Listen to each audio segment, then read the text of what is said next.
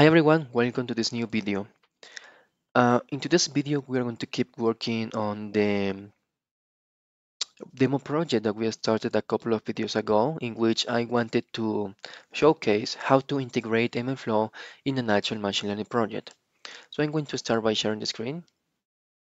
And this is what we had before. We have our model, right? But we don't have a model schema for this model. We don't have tags, metrics, parameters, and description. So in today's video, we are going to see how to include or how to add this metadata using MLflow. So let me show you the code. The first change that I want to show you is here in the train model function. I am using scikit-learn a method to infer the signature, right? MLflow has this method called infer signature, which can help me to get the signature of the model um, only by providing the input data of this model. Then, once we have the signature, I can pass this as a parameter in the method log model. Now, another change is here, in which we have get performance plots. Sorry, this is not the function. This one, get classification metrics. So here I am using again scikit-learn. I have accuracy score, precision score from scikit-learn.metrics just to calculate some metrics, right? So this function will return a dictionary with the metrics. Now let me walk you through the entry point. This is the entry point.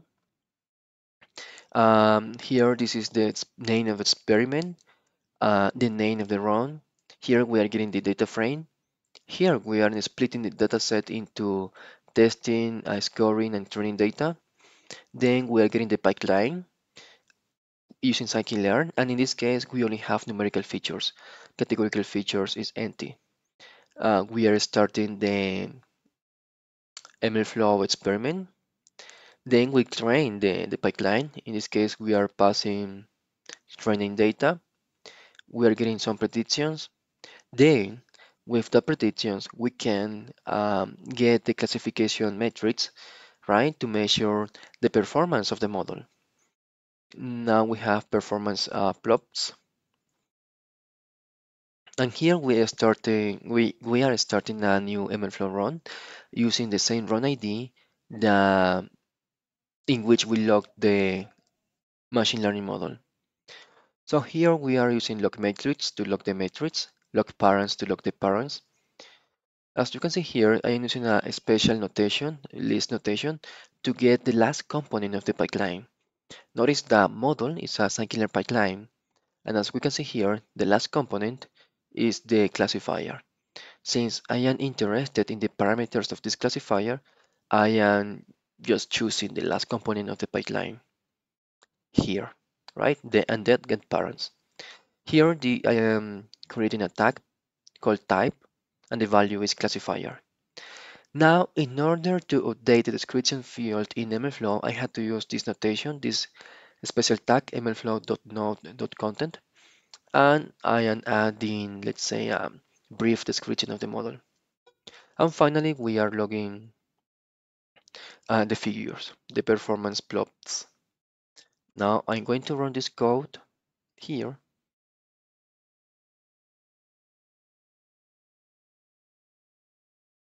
It seems that there are some issues with the data types in the training set, but let's ignore this for now.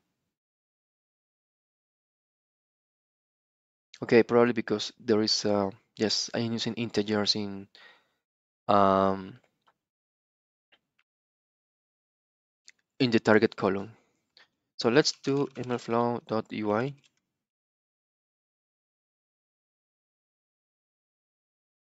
Okay, here we are. Now we have a new run. Okay, now as you can see here, we have the model schema, we have the inputs and the output. We have tags, type classifier, metrics, parameters, all the parameters that are coming from the pipeline, and the description. This is a classifier for the house pricing dataset. So this looks okay.